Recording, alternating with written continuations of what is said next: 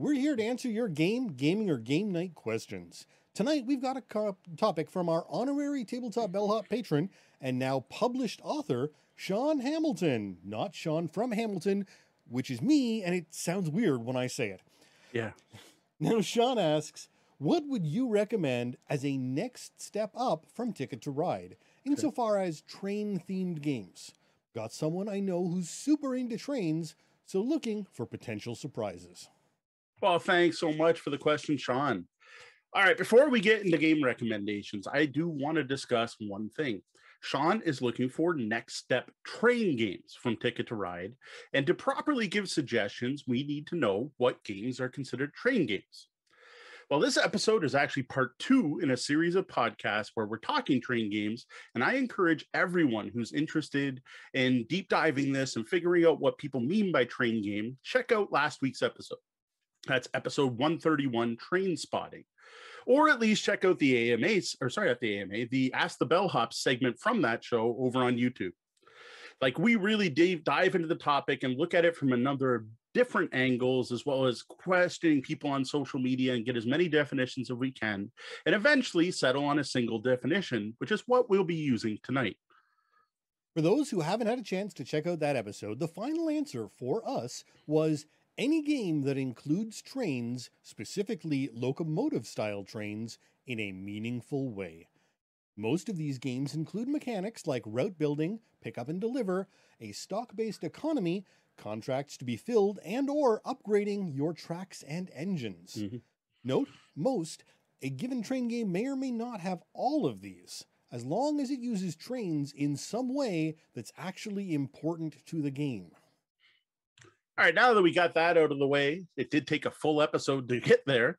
Let's try to find some great next step train games for one of the world's most popular train games and most popular board games, Ticket to Ride.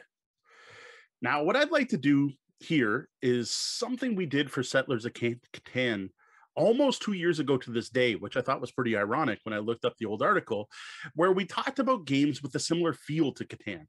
So what we did then was take different aspects of Catan that people enjoy and use that to recommend games based on those.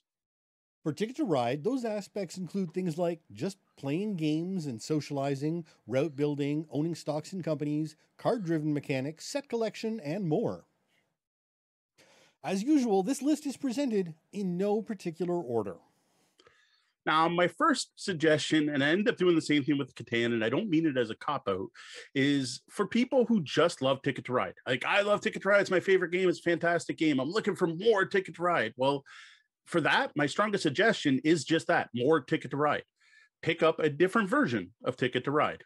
There are a number of different versions of Ticket to Ride out there, and many of the later sets have introduced new rules and complexity to the game. Even the first big Ticket to Ride follow-up, Ticket to Ride Europe, adds a push your luck element and a way to score your opponent's routes by using stations. So my first recommendation out of the night, and that I specifically want to call out, is an expansion for Ticket to Ride. So you will need to own Ticket to Ride or Ticket to Ride Europe. It works with both. And this is the Map Collection Volume 5, United Kingdom and Pennsylvania. This expansion features 2 new ways to play on 2 new maps that include a number of those train game elements we just mentioned and that we talked about last week that aren't in basic Ticket to Ride. Now, UK, being the first side, has a totally new set of train cards and introduces technology cards, which allows players to improve the quality of their trains by discarding engines, which are the wild cards, which allow for faster and longer routes on the map. Now, Pennsylvania uses a deck of stock shares representing actual historical railroads from the 1800s. When player completes a route, they have the option: invest in the company, with control of each company giving bonus points at the end of the game. Now, you don't have to invest, but you can. And I've got to say, that sounds a lot like an 18XX game right there. So our first suggestion for a next step from Ticket to Ride is more Ticket to Ride, with the Map Collection Volume 5, United Kingdom and Pennsylvania. Now, my next Ticket to Ride suggestion is a standalone game and is not an expansion, and that's Ticket to Ride Markland. This is another heavier version of Ticket to Ride, allowing players to not only travel from city to city, but from cities to countries. Now, along with this, there's a pick up and deliver mechanic where each player gets 3 passengers that can be used to pick up market tokens from the cities on the maps. On a player's turn, instead of drawing cards or placing trains, they can move their passengers. Moving your passenger on your own trains is free, but if you use another player's routes, you need to pay them. And that was Ticket to Ride Marklin. Now, if your group's favorite part of Ticket to Ride is just getting together and socializing while playing a game, you probably want to stick to lighter games where you can still sit and chat while playing. Games we dig that fit that category include... First up, I have Yardmaster. This is a card game where players are attempting to build the highest valued freight trains by adding rail cars to their existing train yard.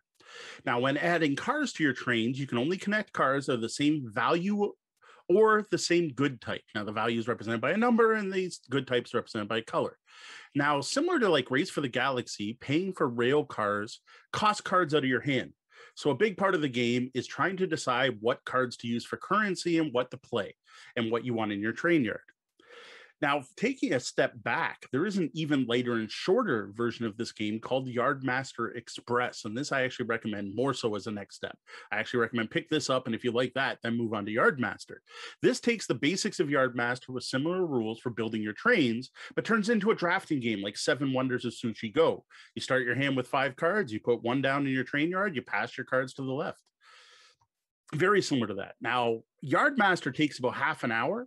Express can be played under 10 minutes. And that was Yardmaster and or Yardmaster Express. Now, another light game with the train theme is Railroad Inc. This is a roll and write game where players are trying to build both rail and road pathways on a gridded map based on what comes up on a set of custom dice. Now, my favorite part of this game is the fact that everyone is building based on the exact same rolls every round. Yet, by the end of the game, everyone's completed city will look completely different. Note, this game does come in a number of variations. I think they're up to 4 different ones now, and each of which comes with 2 unique dice with optional rules. For example, Railroad Inc. Blue comes with blue dice that depict rivers and lakes, whereas red is going, I don't know, post-apocalyptic or something, because you've got dice with lava and meteors. And that was Railroad Inc. Now, if what your group likes about Ticket to Ride is building the train routes themselves, there are a number of great train games that focus specifically on route building. Transamerica is the lightest game on this list and actually is considered by many to be lighter than Ticket to Ride. So in a way, it's not necessarily a step up, more of a step sideways at best, but it is purely about route building and unconstrained route building. The routes aren't on the map. You just have a bunch of points on the map and you get to build wherever you want. Now, this also could have been placed on the list of games for groups that are more about socializing because this is such a dead simple game. Transamerica, each player starts with 5 cities on the map, and the winner is the first player to connect all 5 of their cities through anyone's routes, not just your own. Each turn, you have 2 options and 2 options only. Place a track or place 2 tracks. That's it. The key to winning is figuring out how to most take advantage of the rails of your opponents without giving them too much of an advantage using your rails. And that was Transamerica. For something heavier than Transamerica, but still on the lighter side of things, take a look at San Francisco Cable Car, often just called Cable Car, and it was also once released as a game called Metro. All of those are the same game. This one is going to appeal to Suro fans. In this game, you control a cable car company with a number of different cars running around the city, and they actually all start on the edge of the board. And your goal is to build the longest possible route for every car using tiles. And these are the type of tiles that Suro has, where every tile has 2 exits on the 4 sides, and then the rails combination going off one onto the other, and it's every possible combination of that. I know there's a word for this type of tile, but I Googled it and I couldn't figure it out. But there is a tile type for this. So it's that you're putting down tracks, your rail cars move along the tracks, but unlike Suro, you don't actually move them until the end to kind of trace the pathway. You don't actually keep your trains on them. Now, the most interesting tier here that completely diverts from Suro and makes it a stronger game, and it's also different from most train games where you have to stick your own route. Here, you can place those track tiles anywhere you want. You don't have to build off your own track. This adds a big take that element to the game, because you can play on your opponent's cars, basically. Now, Cable Car also includes an advanced mode where players don't actually have a company of their own or a color of their own, rather can invest in stocks in each of the different colors in play. This turns Car into an almost light 18xx game, though I do recommend playing the original a number of times before stepping up to that. And that was Cable Car or Metro. Now, if you not only like building routes, but building specific routes to match ticket cards in Ticket to Ride, take a look at these. So 20th Century Limited is often considered by many the evolution, the next step from Transamerica. It takes the basic mechanics of route building and adds more to it. Players are going to be setting up small railroads, turning them into larger rail lines, and then selling them off to the big train companies and starting over again. And what's neat about this is while players are working on their own little independent rails, there's a card deck that represents the two big rail lines of America at the time period and how they advance along. And if they touch your route, they take it over. With this, there's a set of demand cards that work very much like the route cards in Ticket to Ride. And what they show is cities that need to be connected. And if you're able to complete them, you get additional points. So that's a lot of similarities to Ticket to Ride's ticket system. So, and that was 20th Century Limited. Now, sticking with the theme of cards, if you dig the card-driven mechanics of Ticket to Ride, along with a bit of route building, take a look at Trains. This is a deck building game that was released shortly after Dominion. It is very similar to Dominion, including the static market and the money cards. Like, they're not coins, but like the very similar mechanics. But it adds one big thing what makes this go on this list is a board. And some of the actions you'll be able to take with some of the cards will involve placing cubes on the board, which represent train routes. And you're going to score points based on getting these routes to connect to cities on the board. And that was Trains. Now, if you like the set collection element, so collecting sets of matching train cards to build routes, if you really love that gin or rummies type aspect of Ticket to Ride, I highly recommend checking out Spike, because how you place rails in Spike is almost identical to Ticket to Ride, except the board's open. You can build any direction, and your color is what color track you can build on. And each of the 5 different compass points you can build off of are represented by a different color. So if you want to go up, then left, you might need a red, then a blue card. So you're still trying to get sets of cards to make connections. Now, Spike also adds a very simple market mechanic. There are only 4 different types of goods. And when you deliver a good to a city, it just bumps to the lowest value. And then they just shuffle over. Like, it's a really, really simple mechanic, but it does reward players for delivering different goods. This is honestly my strongest suggestion for people who are like, oh, I don't know what I like about Ticket to Ride. I like collecting the cards. I like the route building. Like, just kind of generally like it. This is that, but more. To me, this is honestly the next step from Ticket to Ride. The open routes and simple economy just, to me, cinch it as one of the strongest suggestions on this list. And that was Spike. Next, I want to suggest a bit more of a step up. This is possibly taking an elevator to the next floor. And that is my personal favorite route building train games that I personally discovered with the game Steam from Martin Wallace. Now, also in the same category, same style of game are Railroad Tycoon, Age of Steam, and Railways of the World. Now, the reason for all these variants is due to some dispute over who owns the rights for the games and the particular engine, and there's some legal mess there that's, from what I understand, is all now cleaned up. But these are some of my favorites, and my personal favorite is Steam Rails to Riches by Martin Wallace. These are route building games that also feature a detailed economy featuring auctions and the ability to take loans and a strong pick up and deliver element. Other aspects include improving your locomotives, upgrading cities, and introducing more goods to the market. The Steam game uses an action selection mechanism as well. So all of this made me wonder if maybe this is a bit too much, right? Like, this is, it's a big step, right? Like I said, but I decided to include this because when I think of train games, I kind of think of a scale that starts at Transamerica, maybe Ticket to Ride a step up, and goes to the 18xx games. And yes, I realize 18xx games has its own scale built in. But when I think of that, and I try to think of what's right in the middle, what is the medium? What's the middle train game that's fairly easy and not too complicated, but still has quite a bit of weight to it? That's where Steam falls in for me. Note, Steam is slightly simpler than Age of Steam, which is slightly simpler than Railways of the World. So Steam to me is just that perfect middle. So that's why I wanted to include it in the list. I do strongly recommend this isn't the game you break out with grandma and the kids who are used to playing Ticket to Ride. But if you've got a gaming group that's in like Catan, Carcassonne, Ticket to Ride, and are used to a bit more broader gaming experience, I don't think you can go wrong with Steam.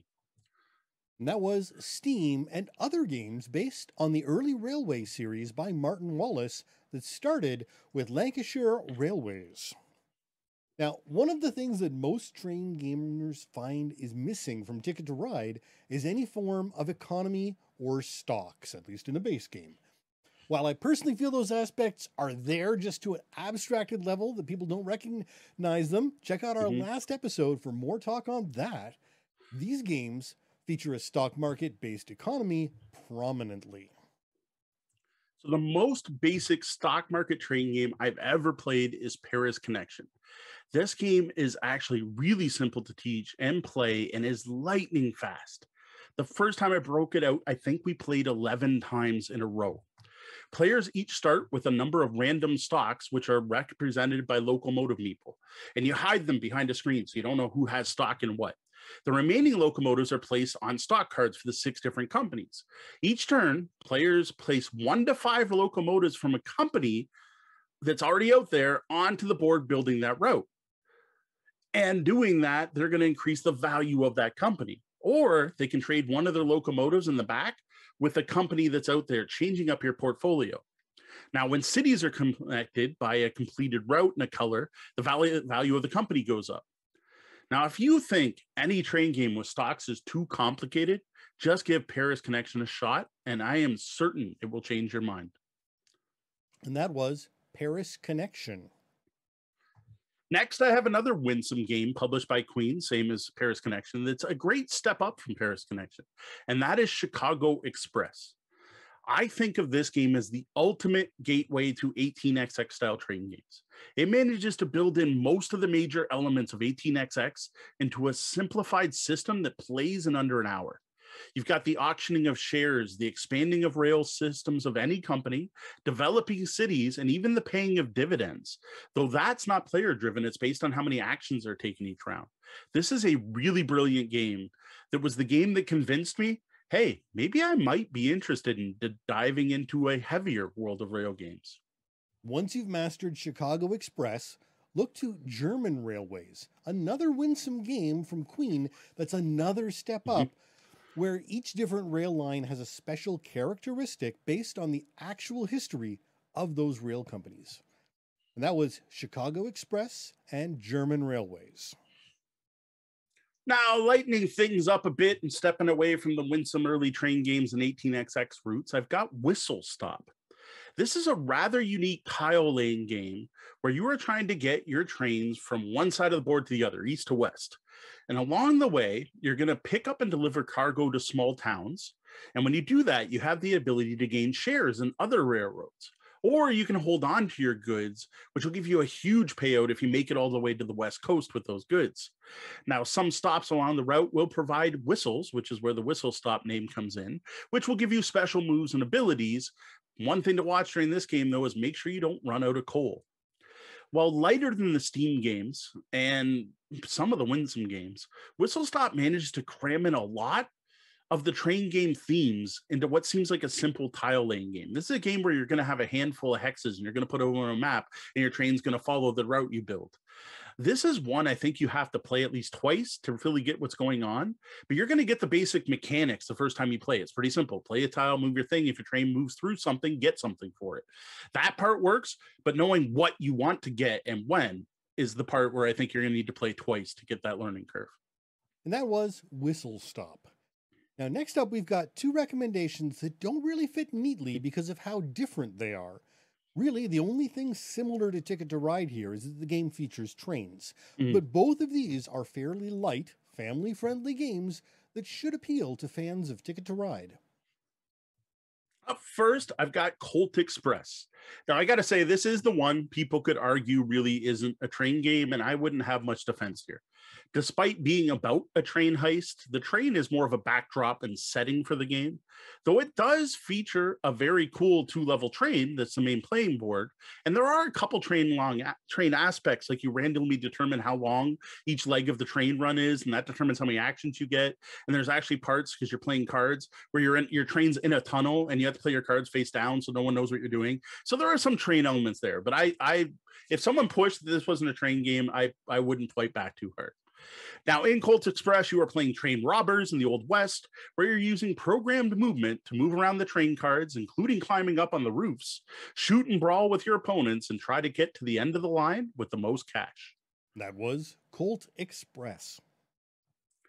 Finally, I've got Rail Pass, which is one of the most unique train games I've ever played. Now, I'm going to be talking about this one in detail when we get to the review segment later on in the show. This is a pick up and deliver train game where you actually load up plastic trains with cargo cubes, pick them up, and hand them to the other players. This comes in the form of a real-time cooperative semi-dexterity game where players have 10 minutes or less to get cubes from one city to the city matching their color. I found this entire concept to be completely fascinating, and I just had to try this game out for myself. And now that I played it, I now strongly recommend any train game fan at least check this game out. And that was Rail Pass. So that's all the next step train games we can recommend based on games owned and played ourselves. Now, next we have a handful of games that come strongly recommended by other people, discovered while doing research for this topic, but again, we haven't played these ourselves. So first up is a game I really want to try myself called On the Underground. This is a game all about building a different type of train, the subway system in London, England. This is mainly a route building game where players control 2 to 4 different lines and will get points for not only connecting their lines to stations and terminuses, but also for having passenger use their rails. And where the passengers choose to go every round is determined by a random card deck. And that was On the Underground. Ticket to Ride was designed by Alan Armout, and the game he was most famous for before Ticket to Ride was Union Pacific. Now, this is a train-themed stock market game where each round players decide if they want to expand a company by building routes and adding a stock of that company to their hand, or paying a stock from their hand to the table to increase their ownership of the company. Players have paid dividends on their stocks at semi-random scoring events. Now, I found a number of people strongly recommending checking this out if you're a Ticket to Ride fan.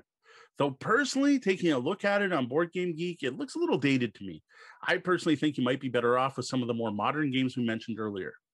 Now, interestingly, Alan rethemed and re-released Union Pacific with some updated rules as Airlines Europe, which is a non-train game, but I always see people saying, oh, if you like Ticket to Ride, a next step game is Airlines Europe. So I actually think that's probably a better next step game than Union Pacific.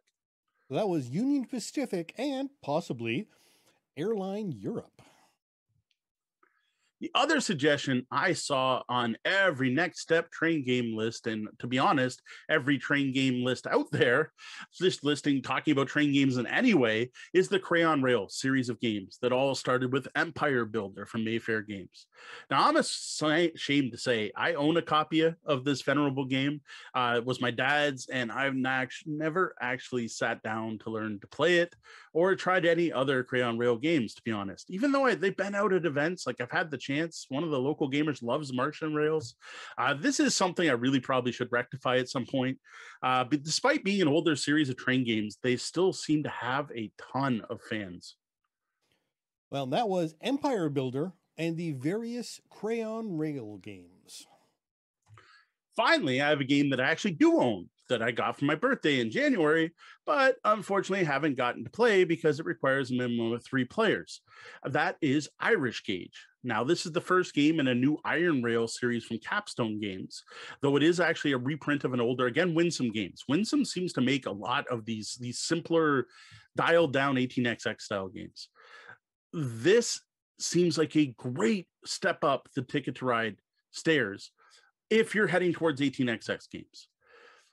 This came out the exact same time as Chicago Express and Paris Connection and German Railways and has a lot of similarities to those.